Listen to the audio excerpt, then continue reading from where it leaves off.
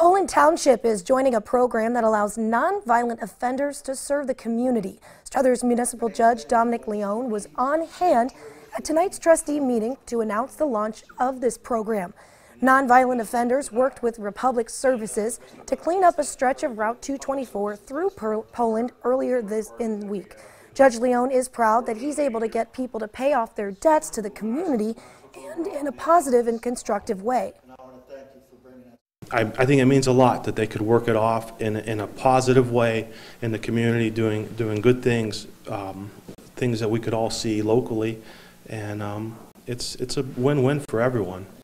The Struthers Municipal Court is looking to expand the community service program to other communities in southeast Mahoning County, and the court is also looking to open a new night court in the coming months.